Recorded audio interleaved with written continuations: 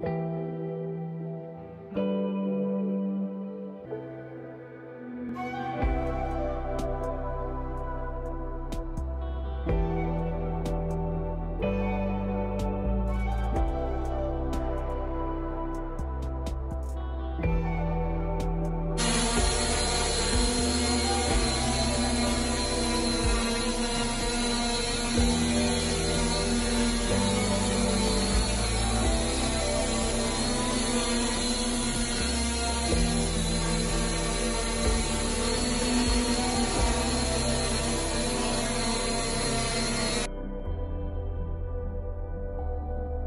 life doing great, bro.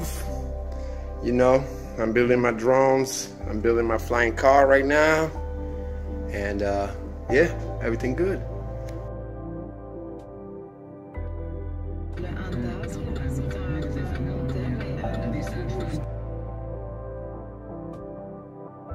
Yep, so building the shell in foam core right now, then going to be fiberglassing, bondoing, making this super sleek, and then starting the fiberglass, then cutting all this, making molds and all that.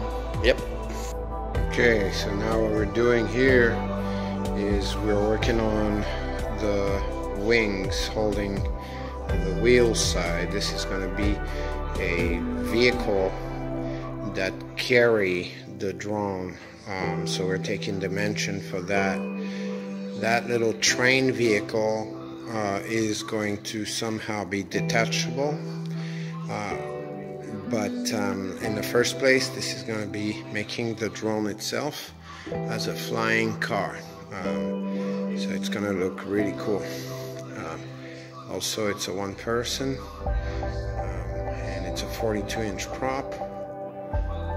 So it's going to fly very well, and that's about it for now. So we're back onto working on the chassis, and so the chassis here is going to be aluminum, high grade, 3/8 inch. It's really good quality, and we're going to be making a frame here for the drone. So now see, working on the frame, so it's gonna be pretty high grade there. The chassis is now done, so yeah. Alright, so what we're doing here is the frame. This is the bottom body. We are measuring it on the top. So the whole frame is going to be sandwiched in between an aluminum plate and a carbon plate. So that's how I'm planning to do it. This is also the battery box in some way. It's going to be figuring on that section where the batteries are going to be, which I believe are right around here and right around here. So that's what we'll be doing. I'm now working on the chassis, so that's going to be super cool. So here, as you can see, we folded the aluminum board frame, and we are ready for the foldings of a bit of the cockpit and stuff, as well as what you can see here is the motor mounts that we're working on here. So I'm just working on motor mounts and seeing how they're going to sandwich together with two different pieces like such, and basically hold the two different motors as well as the ESCs inside. So it's really good. So we just 3D printed this air van that's going to be putting air into the cockpit. So that's what we did. We're about to do also the front here, which will have also an air van, including the lights, the light bar. Here we're about to prepare the carbon fiber for the front gasket section of the drone. Then we have the design for the motor mounts, and then we're going to be coupling these motor mounts with carbon fiber tubes, and the same plate will be at the bottom. So the motors will be turning in opposite direction from that side to the bottom plate, which will kind of come like this, and that's how it's going to really be very efficient. If it's too heavy, which it's not going to be, because with all the motors we're going to be able to carry about 800 pounds. So if it's, you know, too heavy, or if we want to save more weight, we'll just turn all these parts into carbon. But for now, aluminum is the choice. Alright, so right now we're applying another layer of the fiberglass. So what that is basically for us to have a very strong and tangible mold, so that we can have a male mold right now. Of course, there's a bunch of spots that we're going to have to work with, but yeah, basically we're working on the bonnet for the front section. So the cool thing is it's coming up pretty nice. There is no bubbles.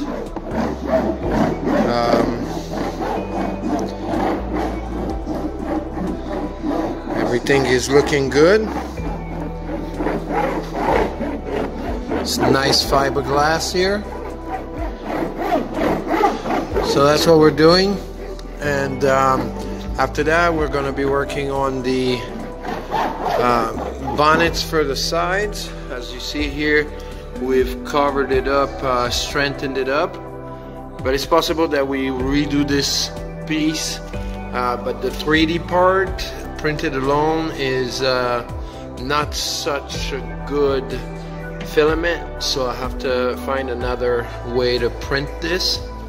However, we're working on that bonnet here, and we're adding really nice touch to it. These are car parts that we're cutting. Now the whole thing here is going to be my male mold, then I'm going to create a female mold, and then we're going to be able to produce a full carbon fiber bonnet out of that. So that's what we're doing here, guys. Then I'm going to be doing the exact same thing for that, as well as this zone. So it's a lot of work, but it's getting there. Alright guys, so this is what is the move so far. We've done the top plate, so it's really cool. Everything is properly fixed. So what we need now is to reinforce again some of the inside to make sure that there is absolutely zero torsion. And after that, we're going to keep on working with the rest of the body. So far, so good. I'm trying to place the chair and trying to see where the placements are and all that for now. It will have a grill on the front. It will look pretty cool. So far, so good. Alright, so today when we went to Toronto, we got the super really good carbon fiber rolls. So that's about 750 bucks out of this stuff, and it's a very expensive fabric. What we're gonna do is definitely wrap it up on top of the vehicle after we're done with the fiberglassing of the first part. This is the carbon fiber part. So we took a structural and strength base carbon fiber twill, and then we took a cosmetic twill that has a more satin finish. Hopefully it's going to cover the angles that we do not have a vacuum press, so we're going to be able to do a certain amount of work, but it will be limited to the lack of pressure that we won't be able to apply as it would be done without vacuum molding. So here we're going to do wet and dry applying of resin on that, and that's how we're going to get to the polishing of this.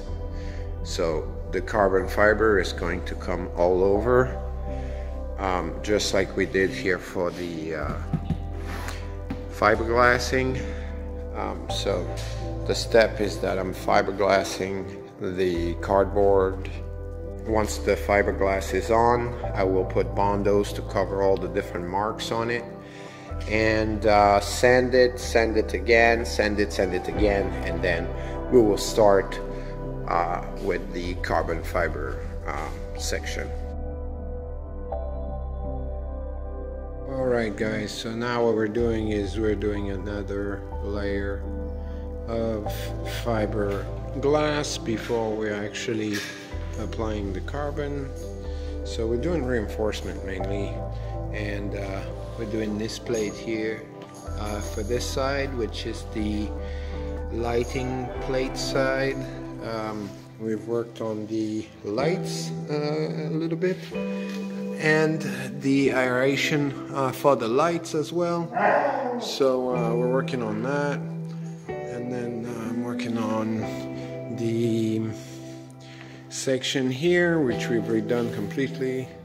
So we've started from scratch here, so now it's 100% symmetrical, and it's going to do a great job.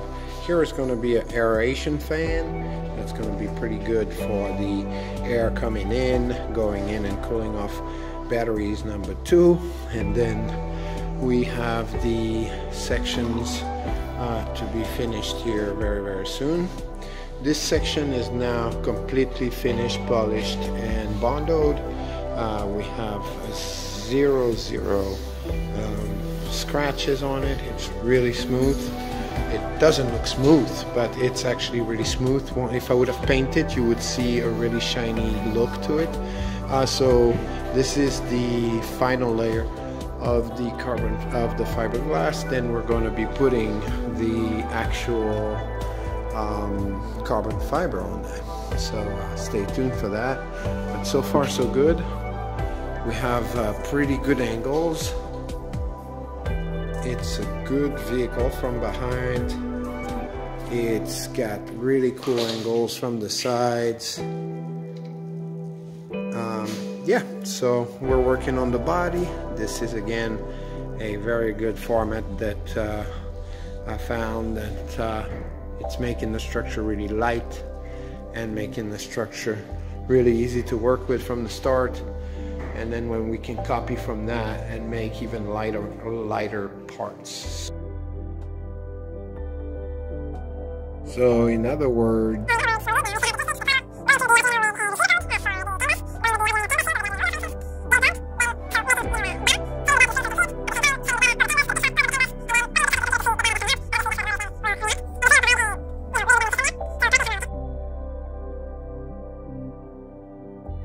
alright, so basically what we did here is we integrated that joystick and this one inside the radio.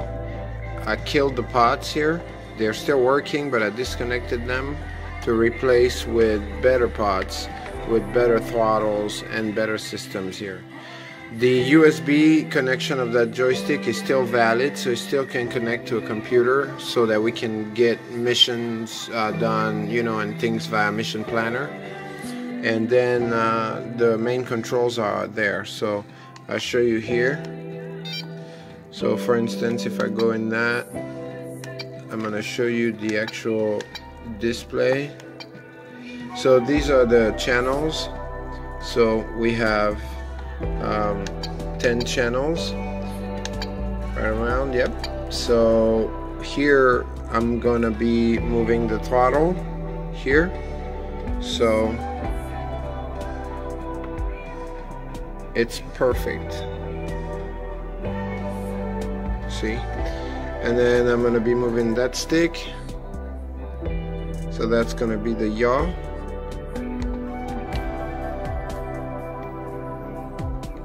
Parfait, perfect. And then channel 2, and then so channel 2 is like that, and then channel 1. So all of these together, it's perfectly working. So there you have it, guys. We basically did a fucking cockpit in seconds with the conversion of the radio. So this works perfectly, and then we're gonna output it via the MISO and MOSI outputs into a canbus module, and then we're gonna be on canbus connecting directly to the flight controller over canbus if possible. If not, we will use other module, other systems to do that, and then it'll be wired up. Alright guys,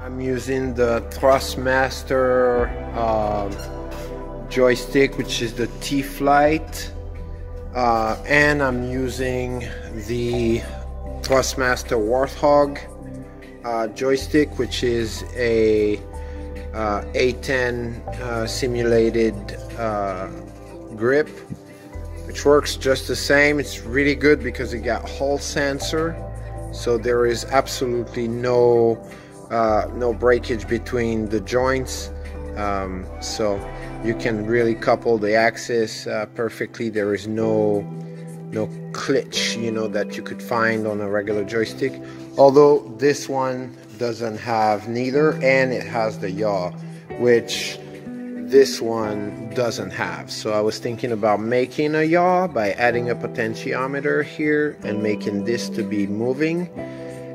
However, it's going to be very difficult. So that's what I got so far, and the throttle that matches that, and of course the Logitech Pro here that I gutted out to do things and testing last time, but that's not going to be needed. We can use the pods or whatever. Alright, so we now have these two joysticks, and we activated a switch here that flips a RC override inside the code so that we can have a joystick from the ground control as well as the main joysticks. So that's similar to switching between, if this was joysticks connected to a PC and this was the radio, and we would switch in between these pots and that pot. So that's basically what we did. So instead, I deactivated that using the joysticks here to test if I can switch in between two different joysticks without going through USB. Anyway, when we switch in that switch here, so here we have in control here, okay, as you can see over there.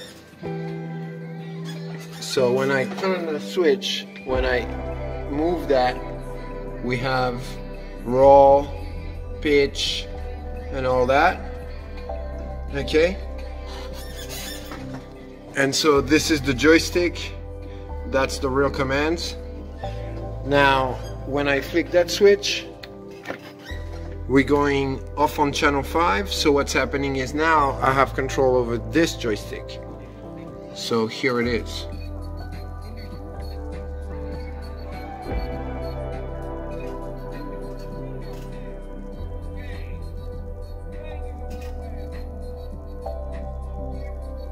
So that's what it is. So we have now two joysticks as redundant control systems. So that's going to be really good for testing on the platform. We're doing 2 GPS, 2 redundant joystick systems. It's going to be 2 receivers. Everything is going to be 2x2s. All right.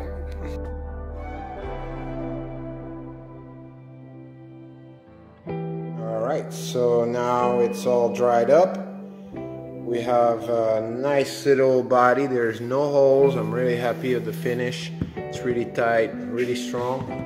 So what we need now is to keep going with the layers. We've made layers after layers. Now we're doing another layer off of that bonnet. And beside that, pretty much everything is now super strong. And the junction in between the first cast and the second cast is also doing really good. So it's really flat. And here it's really sleek. So when I'm gonna put the resin level, then it's gonna be really perfect, you know. So that's what I'm doing, guys, and that's what it is. Alright, today we're going to be working on this engine start system. So this will replace the motor whatever engine button that we have on the pixhawk. This will be the power button for the console. This will be the left motors for the left side front. This will be the right motors for the front side right. This will be the back motors for the left side, and this will be the right motors for the back side. So it will all light up, and then it will work that way. This works with 12 volt, but I'm gonna be powering 12 volt because they're lit. And this way, even though it's an infrastructure of a 12 volt switching system, it's not gonna burn my circuit because of being overamped if I put it on the negative. And this is how this button is gonna make a lot of sense, because when all of this is on, then the quad will be asking on the ground control to that basically the start switch needs to be clicked, and so when we're going to be pressing that for 3 seconds, then the motor fail-safe system that is triggered will basically be recognized, and it will be possible to arm the device. So that's how I'm calling it an engine start. So that's about it for now.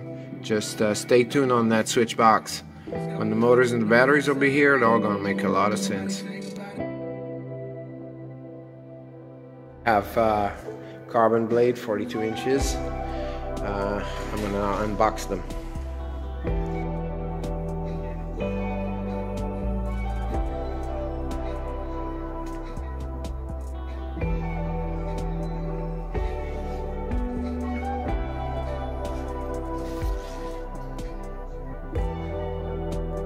Alright, so today we have received the Cube Orange ADS-B compliant. This is allowing us to see all the planes in the sky, including, you know, the airliners and everything. So we will never hit a plane again with this system. Now we also got the canbus system. So this is a bunch of canbus module. It takes 2 of them to connect each time, but we're going to turn every devices that we have into a canbus device on a canbus network. And then we've got the OLED screen. So I know, Pedram, you're going to love that.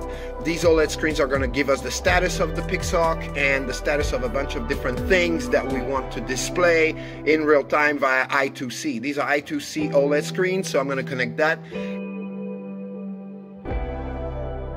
We connected one of these tiny screens, so that gives us a very good way to see the modes and all of that in real time. So this is the data that's going to kind of come up in real time inside the cockpit as well. So that's done. Moving on to the next phases. Alright, so we have now Droid Planner on Android custom tablet. As you can see, here's the brain, here is the touchscreen, It's connected to the pixhawk via that antenna, and it's all working. This app is not valid on Google Play anymore, but I found it online and installed the APK directly from the browser, and voila.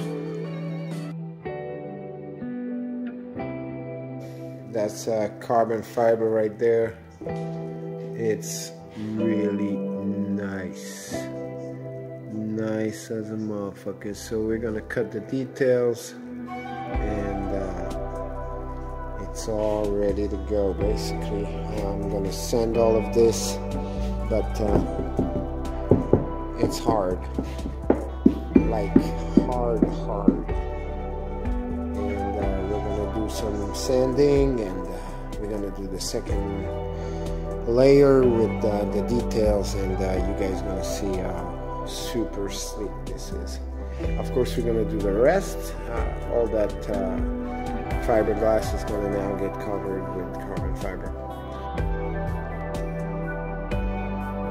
Guys, so we kind of did the carbon fiber 2 layers right now, so it's really strong, and it looks really sharp. There is no air pockets, there's nothing, and we just need to polish. And here we put a little back cover, so that also works really well, that little back cover. So it's gonna fit like that. This way we have a lot of storage space, get nice angles done, and there's 3 layers everywhere. Here we have less layers, but it's strong, and so we just need to varnish now.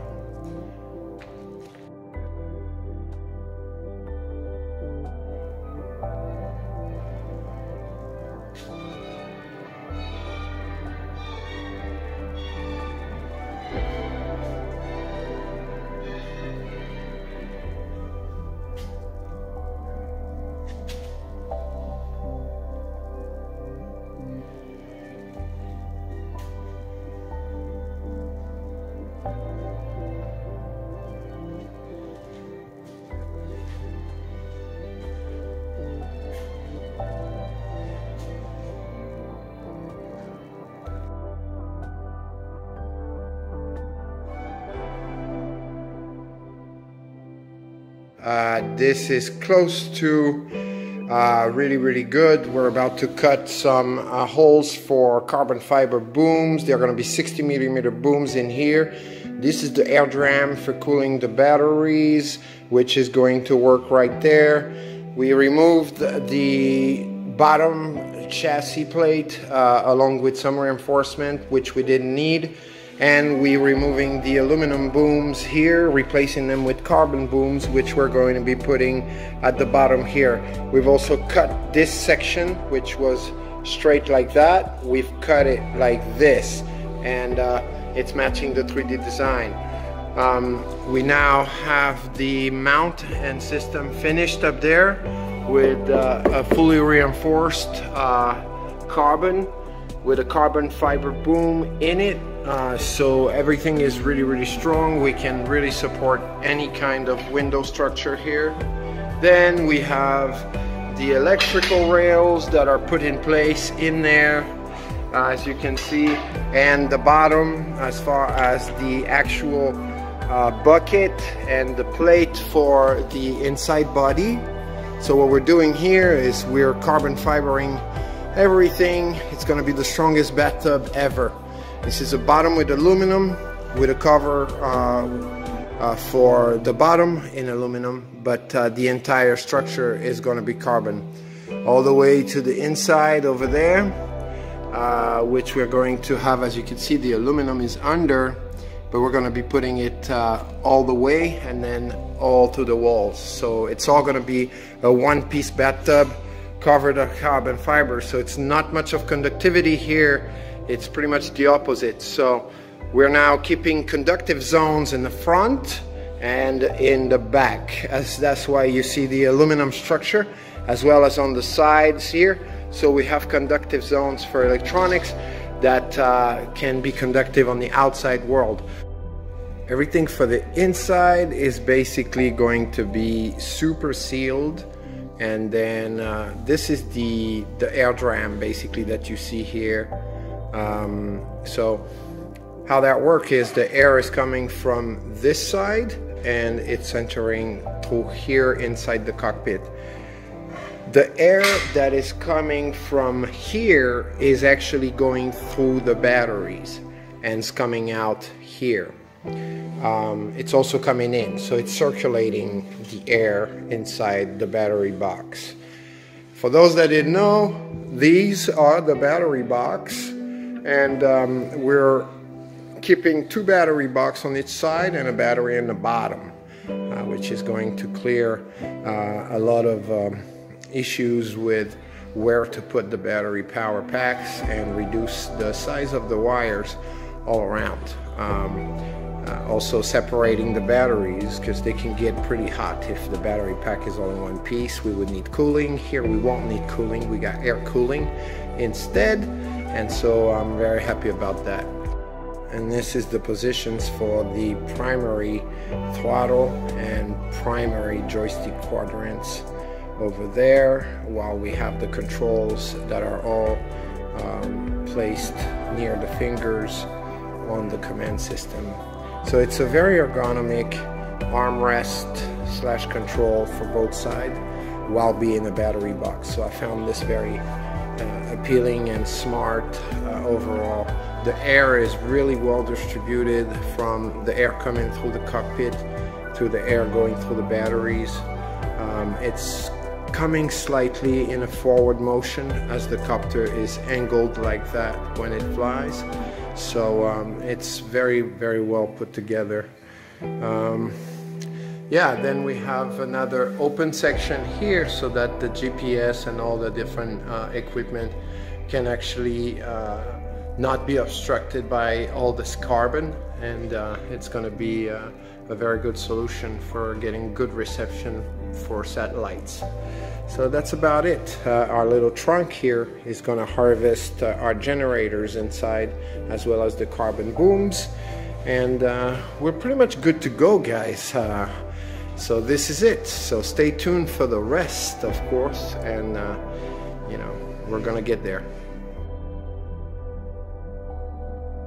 So this is the seatbelt system for the chair, for the harness. So it's actually the Pro Armor.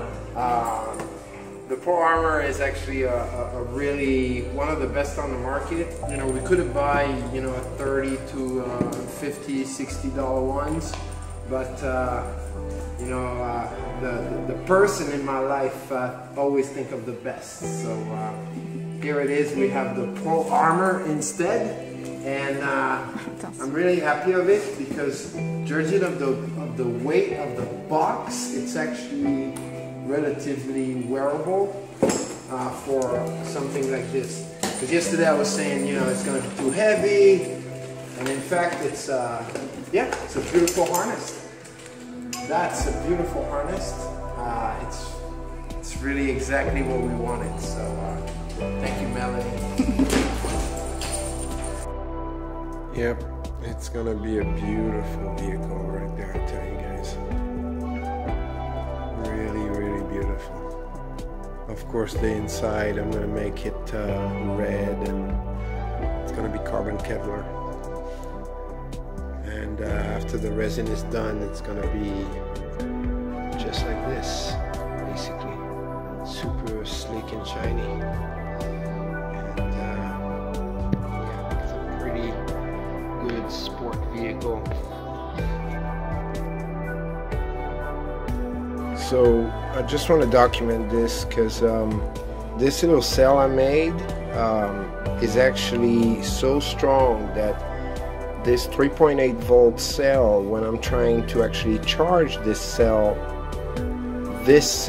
actually discharges itself into the cell, charging that cell instead of this one. And this cell voltage is only 1.6 volt. And also the other crazy thing about this is these two electrodes made out of carbon, they act like hair to the environment, and apparently they are separating the electrodes, the particles of air and electric particles of air in the air, because this battery left over time come back to its original voltage even if it was discharged to its half. Like, let's say I discharge to 0.5 volt, I come back the next day and it's charged back to 1.6 volt back again. And if I try to apply it to this cell, then before it was charging this battery, but now that this battery is basically energized, it cannot be charged by a 3.7 volt cell. It charges it. So that gives us a little ratio of how powerful this would be if I would to put them in series and then in parallel. And that's quite incredible, really. So I just thought I had to document this real quick.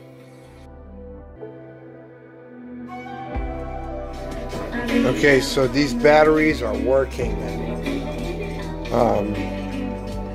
This is basically carbon-based aluminum batteries, bro, that are actually working. I've put them in parallel. It gives me a lot of amps, and then I put them in series, and then sure enough, each of them is about 1.6 volt. So sure enough, I get about 4.2, 3.6 volt nominal, and it can charge to like the double of that voltage basically. It can charge to a lot if you leave it for a long time, but it charged to its nominal voltage to very quick short period of time, just like a capacitor. But if you leave it longer, it's just going to rack up, basically it's going to rack up you know, amps, and it's just going to give you amp hours. So, you know, there is flexible formats, there is the hard format, and then there is the hard format with carbon exits, then there is aluminum exit and carbon, and then there is all carbon exit but double side of carbon. And then there is, this one is really cool because in fact it's not only flexible, made out of just aluminum and carbon, but it has more liquid in it, and it's interesting. But the most interesting one, I say, is still this one, because this one charge it from the air. I don't know why, but it literally come back to its voltage every freaking day. You come back and it's back to the same voltage. So it's like it's a battery here that doesn't need to charge. Check it out. This is the sales platform. So pretty much like Tesla, how it's going to be is they're going to be selecting different options here: outside look, inside field, power, regen, vision, tilt, and some more. And then it's going to be changing the price that's associated with that reservation.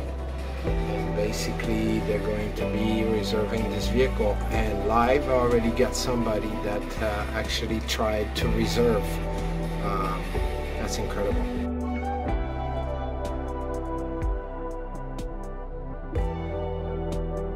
Hi guys, so here I'm doing testing. Obviously the vehicle is going to be talking, so here's an example. It's going to be saying the different modes. Altitude both flight mode. So I've put a nice little light to actually advertise the modes when they're displayed. Stabilized flight mode. The machine is actually talking Guided flight mode. back to the pilot. Auto flight mode. from inside the cockpit, Guided flight mode. which is a very good example on how many modes we can have. Return to launch flight mode. And so, Guided flight mode. yeah, that's really impressive. Bye for now.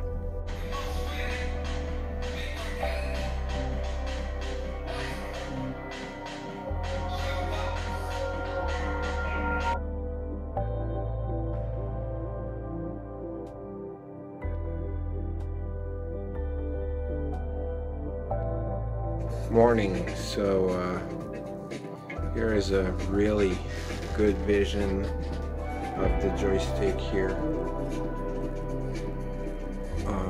Personally, I really like it. It's not finished, but the program that I designed for this is really cool because the throttle is moving from down to the quadrant to up.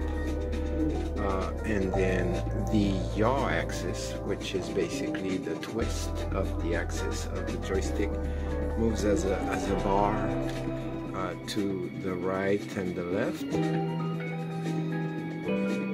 And then, of course, the other axes are also moving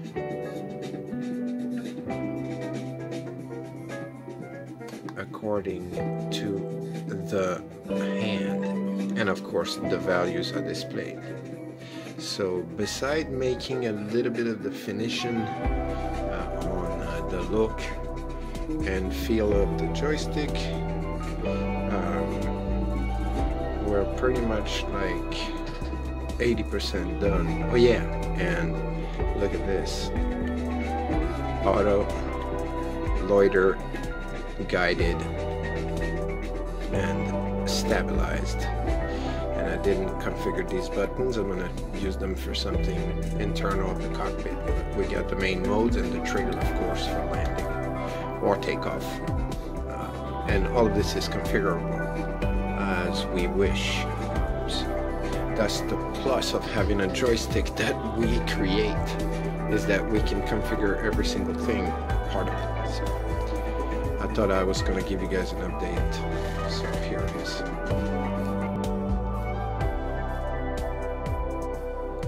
Alright, so I just want to show you real quick. This is the system for the lights of the back of the vehicle. And so when the vehicle starts up, that's what it does. And it's connected to the joystick for the lighting turn signals, which I think is very useful for crowded environment of the future. And it's matching just like flying cars. Flying cars, they should have turn signals. And so when you move the joystick to the right, turn signal is coming up.